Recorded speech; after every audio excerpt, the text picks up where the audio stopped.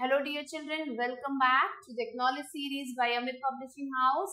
I am Vandana and we are doing book 6, Grammar, English, Grammar plus Skills Unleashed workbook, and today we are going to do chapter number 3 and the name of the chapter is Phrases and Clauses. So let's start with the chapter, children. Sometimes a group of words make sense but is not complete sentence.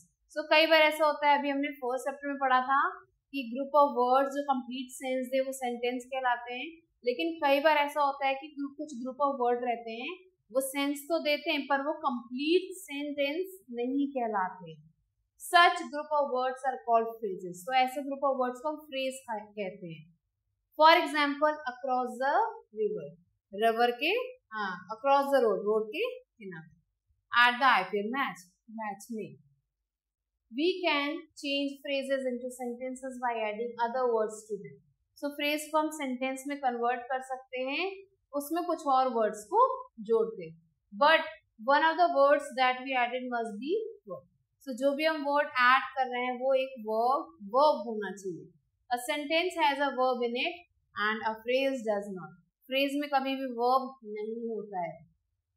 She went across the road to buy ice cream. So अब यहाँ पे हमने across the road use किया था, but अब हम इसमें कुछ और वर्ड जोड़ के हमने इसको complete sentence बना दिया. Rahul cheered the Mumbai Indian team at the IPL match.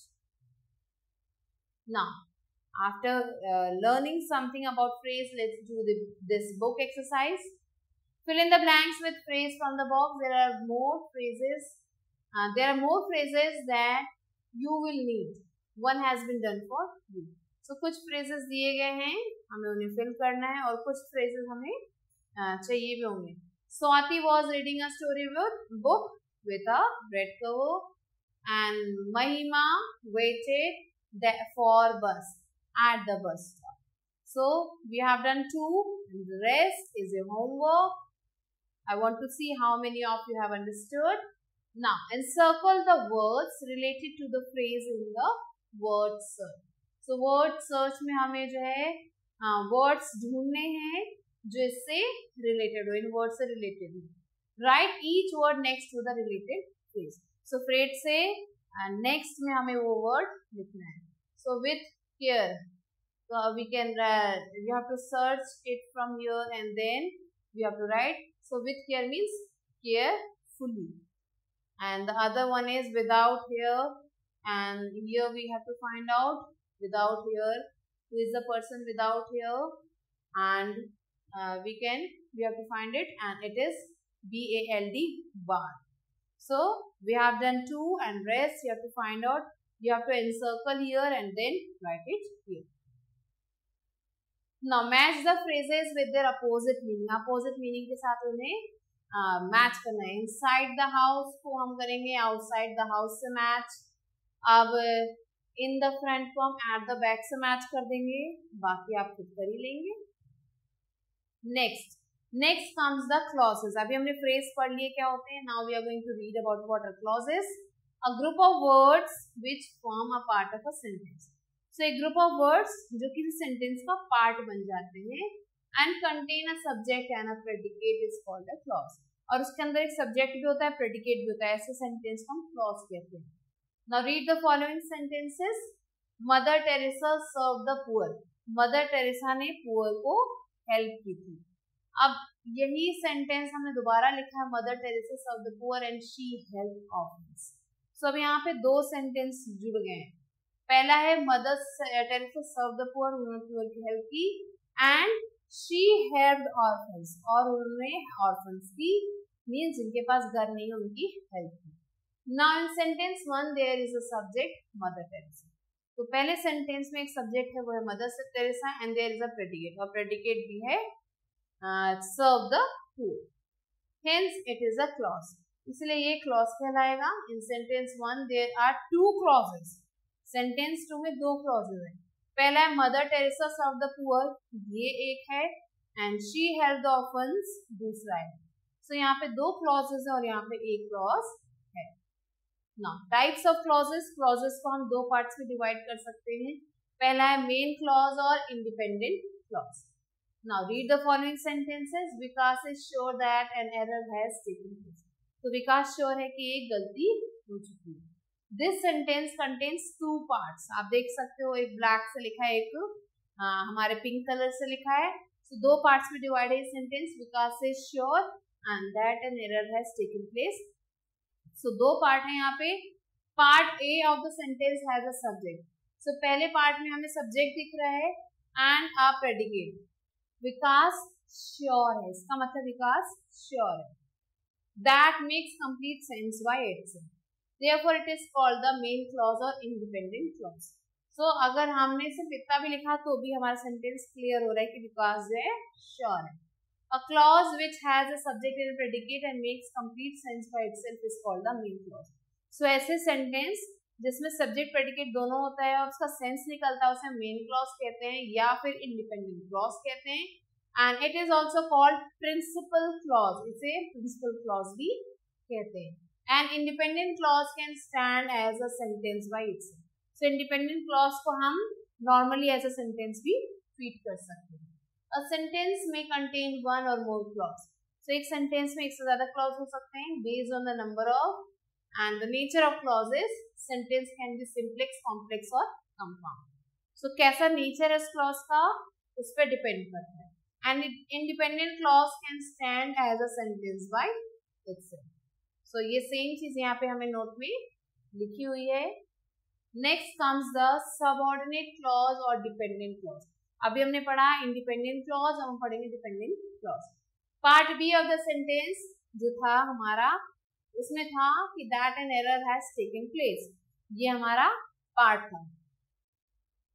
Always has a subject and a predicate. तो इसमें भी एक सब्जेक्ट है और एक predicate है, but it does not make complete sense by itself. That an error has taken place. ये sentence हम पढ़ तो रहे हैं लेकिन ये पूरी तरह से complete sense नहीं प्रोड्यूस कर रहा है.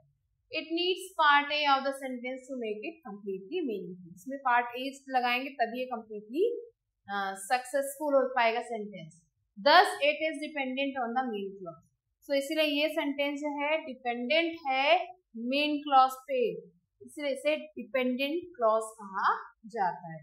A clause which has a subject and a predicate but does not make complete sense by itself is called a subordinate or dependent clause. So ऐसा क्लॉज जिसमें सब्जेक्ट और प्रेडिकेट हो but does not complete the sense, वो sense को complete नहीं करता है, उसे हम सबऑर्डिनेट या डिपेंडेंट क्लॉज कहते हैं. Now look at the following sentences. If they come today I will inform you. अगर वो आ जाएंगे तो मैं आपको इन्फॉर्म कर दूंगा. I will inform you is dependent independent clause, मैं तुम्हें बता दूंगा, ये कंप्लीट सेंस दे रहा है.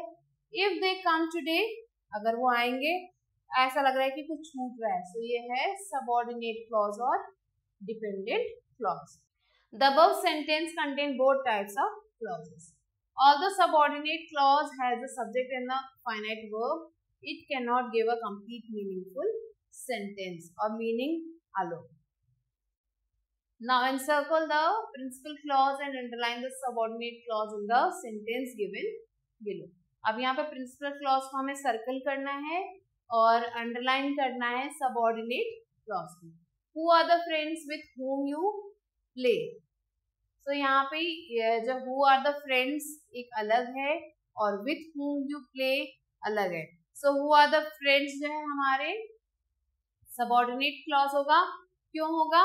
क्योंकि ये इनकम्प्लीट है कि कौन है फ्रेंड्स, आपको इसका प्रॉपर सेंटेंस कंप्लीट नहीं हो रहा है. With whom you play अगर हम बोलते हैं तो मीन्स ये कंप्लीट शो हो रहा है, तो ये हमारा हो गया independent clause. Next, as I was walking toward the garden my friend pass bye.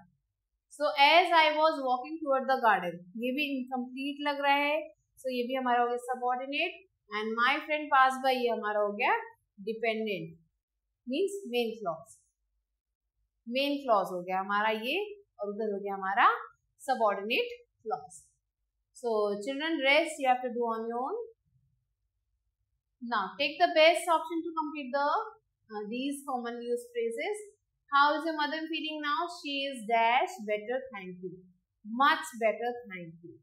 Will you be joining us for lunch? No, I'm sorry, but I am dashed late for the meeting. I'm running late for the meeting.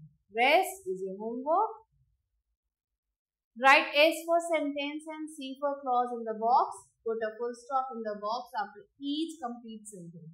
So sentence complete होने के बाद हमें full stop लगाना है और इसमें sentence लिखना है जो पूरी तरह से complete है. और यहाँ पे देखिए example लिखा हुआ they have bought a new car. ये sentence है तो यहाँ पे S लिखा है.